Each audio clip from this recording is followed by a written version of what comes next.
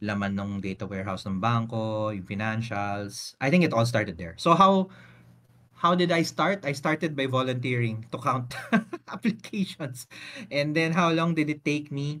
I guess end to end between that moment na akala ko ang bobo ng decision ko to volunteer up to the time na naging MIS, which was actually a supervisor position, assistant manager. Siguro 3 taon din yun. 3 taon of some random crap. Pero after that, tuloy-tuloy na. Kasi sabi ko, look, the whole place run the base. Which apparently is the truth naman pala of any bank. So if you know how the database works, you know how everything works. And then every application na ginagamit namin, including that encoding app, was just a front end on top of that database. So again, you realize that after a while, no? And then later, yung IT department na yung nagtatanong sa akin, no joke, I wasn't in the IT department, pero parang ako yung shadow IT, tinatawag ng shadow IT, na I was in the business side. Pero mas alam ko pa yung mga systems kesa doon sa IT. Kasi yung mga IT people, labas-pasok din eh. They go to another job. So, pag may bagong IT na naha-hire, napa-assign sa akin. O, alam niyo yan, kausapin niyo si Sir Doc kasi mas alam niya yung mga systems dito kesa sa amin. Parang ganon. So, yun. Ano. So, maybe the insight also there is, minsan may struggle yung mga devs getting a dev job. Sometimes, you might not even need to get a dev job first, pero use your dev skills to, learn about a company. It could be a data analyst job for the time being, or the vice versa. If you want to be a data analyst, walang available, you might want to take some IT job first and then transition to the right job. Kaya yun yung first life hack ko eh. Don't see the next job as the job. Talagang dapat nagjo-job hop ka. Yun. Yun ang kwento ko. Ganda. Lakas. Yeah. Laki yun ng talon eh, no? Ang dami nagalit nga. No? Yeah, Until now, actually, hindi ako nag-usap ng mga dati kong office mate. Kasi yan alam lang. nila na nabisto Sobrang sa bitter. akin. So yeah, I think we're down to our final question na. Di ko nakakwento yung kwento ko. Medyo gas-gas na yung kwento ko. If you want to learn about my journey, nasa podcast siya. So I run a podcast. Puntahan nyo na lang doon. Yeah, to wrap up, what is your vision for the future of tech communities in the Philippines? And what message of encouragement and advice would you like to leave with our audience today? Alright, simulan ko na to, Kuya Dev. Go. Ayan, so for future, hopefully more collabs between. Actually, ang ganda kasi nang nasimulan ni Mike Ogbinar, shoutout sa'yo. The founder of Data Engineering Pilipinas. He is the primary nag-spearhead ng event natin today. So shoutout sa'yo, Sir Mike. Yun, so hopefully there are more collabs like this in the future. Kasi maganda kasi to na may free events like this one. So this is for people who cannot go out yung magta-transfer sila kasi yung mga conferences minsan those malayo kasi yung mga distances eh. Although there are conferences being held in their respective localities, so check them out guys. So we share them sa mga Facebook groups namin. And hearing this, kasi more events like this, because hearing these insights from these experts today na nasa stage for free, no? It's a huge help. I know that the people watching today who are listening and engaging with the experts today, no, so they also get to engage with the panel, would agree with what I'm saying, no, and that is from the comfort of their homes, and the fact na na-stream natin siya sa Facebook din, so people na nasa Facebook, not Facebook Live ngayon, they can also get to comment, to ask a question, and to connect, no, with their fellow, yung nga, sa mga nanonood at sa yung nga, sa mga experts natin today. So, even with just listening, no, for hours, kasi pa 2.5 hours na pala tayo eh. Hindi natin namalayan na 2.5 hours na pala tayo nag-share sa ating discussion. I'm sure that these people learned a lot from our experiences nabasa ko nga rito there's someone who shared na I came for a tech talk but I was given life lessons. And we also get to hear the life stories of the panel today. So, doon naman sa ayun, so more collabs. So hopefully there's a healthy relationship between communities kasi if there's a healthy relationship between communities, isipin niyo yung impact na magagawa natin when we are going to organize an event, for example, from one community to another, no? And at the end of the day kasi, we're doing this for the people that we wish to help. In our case, may mga students, beginners, and career shifters. By the way guys, palagi kami nakatambay no sa Discord namin. Ayun, so sina Noah, sina Ferteam palagi nakatambay sa mga voice chats namin sa Discord. So if you wanna talk with them, every night kami active doon. Meron din morning shift, may day shift din. Yun yung mga nakikinig ng lo-fi music. Tapos may night shift, yun yung mga nagko-code, nag-rant. And then yun nga, yung medyo magandang kwentuhan no sa graveyard shift naman no. So yeah, so siguro may mga tao naman dito from our Discord who can attest to that no. We also have yun nga, doon naman sa mga communities, communities like Data Engineering Pilipinas, our communities, of course, we continuously hold workshops, and then right now we are opening din yung mga open source collaborations. So, halimbawa sa amin, meron kaming open source collaboration ngayon.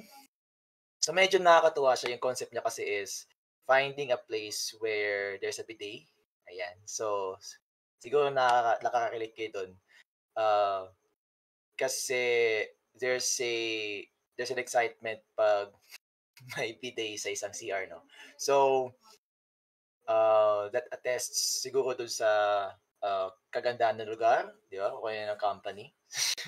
So, ang ginagamit naming framework for the front end is Svelte.js. For the back end is Laravel. And yung mobile naman, React Native. So, Patrick Polycarpic, gawin na natin yung React Native nun. Pati na rin yung, meron na rin kami Figma nun. So, if you guys wanna improve the design, lalo sa mga looking into UI UX dyan, no? So, you guys can contribute no, sa aming Actually, this is the invitation to our Discord. So, you guys can check it out. So, hopefully, may darating pa yung mga workshops, open source collabs, and that is where I can see the future no ng mga tech communities, especially sa mga meetups. Of course, hindi mawawala yan kasi ang saya palagi pag may meetup. In our case, yun, tawanan, parang ang tagal na namin magkakaibigan na nagkita lang ulit. Ayan, si Ferteam. Ang gulo namin nagkita kami. So, yeah, sa mga dito ngayon, sa magparamdam kayo mga FWTP people, na nagkita tayo, di ba? Para tayong mga matitinong tao. No? Ayan, so, in terms of advice, so, yun din, do not lose hope, guys. Do not give up. Kasi yun nga, as we've heard from the experiences of our career shifters and sa panel who made it and who are continuously upskilling themselves. Ayan, so, listen to their stories so that if you encountered the same obstacle, alam niyo na kung paano, to navigate around that obstacle or to overcome that obstacle. So always ask questions. Lalo na lang ngayon, guys, may tech communities na. So these mentors, these experts are more approachable than ever, no? So makikita niyo sila nakatambay sa mga groups, sa mga servers. So, yeah, so feel free to reach them out. For example, si Sir JP Lazaro, he is very much active no sa mga GC ng StudevPH. Kami naman ni Ferteam, ayan, so sa platforms namin sa FWDP, and of course sina Seiji din, sina Josh Dev, and tong server ng TCS. So don't be afraid to reach them out if you want advice. Ayan. And yun nga, contribute to projects or build portfolio. Yeah. So, because, resources right now are unlimited. Ang dami na resources dyan. So, you guys have to, to know how to use them and listen to the insights from the experiences of our experts. Kasi promise nakatulong din sa akin. Because ako rin, produkto rin ako ng tech committees din. No? To land the job right now as a fresh grad. Ayan. So, yun lang guys. Thank you very much for listening. So, yun lang, Kuya Dev. Back to you. Thank you. Seiji? Uy, humabol pa si Rhea. Yeah. Grabe. Kung kailan last question. Kasi Another- Isa Another 2 hours ba ulit responsible tayo? student, guys. Siya naman mag-host. Ayan. First of all, thank you everyone sa pag-join dito sa podcast namin, and it's a pleasure for us to share our knowledge kahit hindi man sobrang tech, so more of a career and life advice yung nangyari, and I hope na marami talaga kayong natutunan. So siguro sa akin, for looking for the future, first is I think a lot of communities will be built na with the same objective of what we have right now. So, ayun, mas marami pang communities na ma-recognize sa Pilipinas. And kapag nangyari to is, learning won't stop. Mas maraming magiging mentors, mas maraming magiging community na mag-share ng knowledge nila and yung mga experiences nila. So, nung time na I was a student, the communities, it's not yet that broad, hindi pa ganun kadami.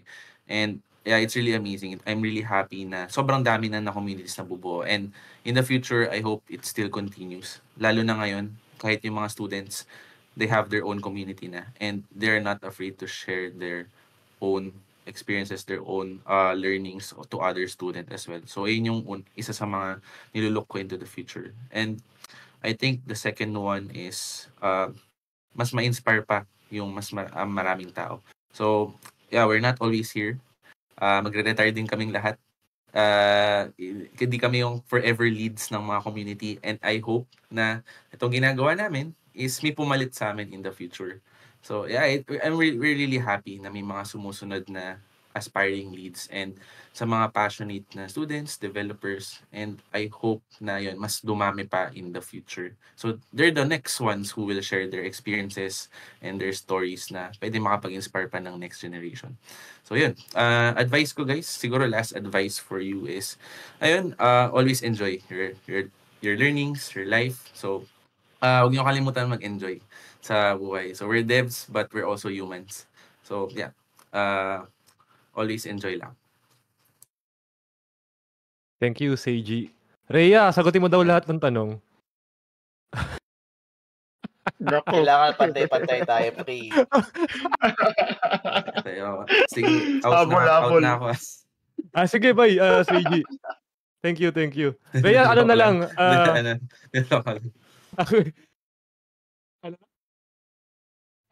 Hindi. Rhea, ano lang, pakilala ka lang siguro, then answer the last question para lang Ano yung last question? Asan na? What is your vision for the future of tech communities in the Philippines? And what message of encouragement and advice would you like to leave with our audience today?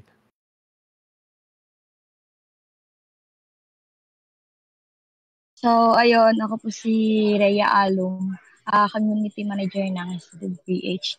So, yung vision ko for the future tech communities is naway magtuloy-tuloy siya, dumami yung magpo-person na gumawa ng community nila dito sa Pilipinas. At sana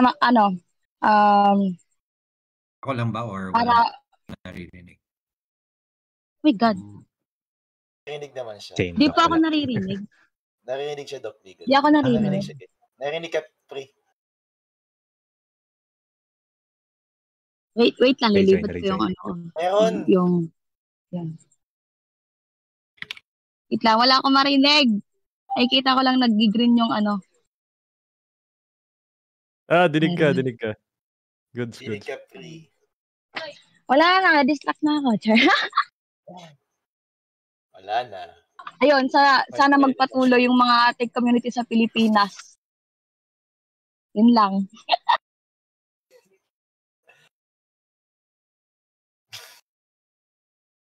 Galing Parang talaga galit ni Rhea. no? Sorry na, Rhea. Sorry naman. Sorry. Nabala ka Nagutom ata na ako. Sorry na, Rhea. Sorry na. Susuyuin Hindi ka na kami namin. uulit. Sorry na. Nagugutom Patuloy na na ako. lang. Siguro kaya na naman tayo kay for team. Anong vision mo Hello. for So, yun. Ayan, linig naman ako, no? Mm. So, vision ko siguro sa future tech communities, parang same lang din ni Jean, na sana more collaborations din sa ibang tech communities. And also, sana, kasi for sure, dadami pa yung mga tech yan. So, marami na naman gagawa ng tech communities for that specific tech, parang kagaya ng Laravel, ganun.